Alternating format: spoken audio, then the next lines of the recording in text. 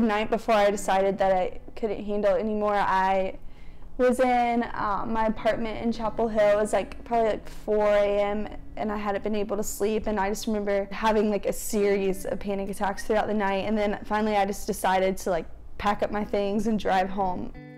So I drove home at like 5 a.m. and my mom was getting ready for work, and I just remember like telling her that I just couldn't handle school anymore.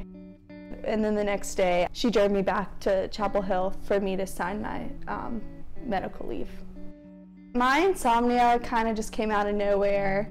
The worst it ever got was in November. I went through a really bad week where I never got really any sleep for probably like 4 or 5 nights straight.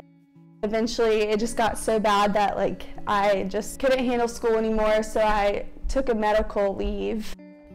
I was prescribed probably like 5 different sleeping medications, and none of those really seemed to have like a long-term effect. Like they might have helped every now and then, but I wanted something that would like last. So I started going to cognitive behavioral therapy for insomnia, and that was what really like changed everything.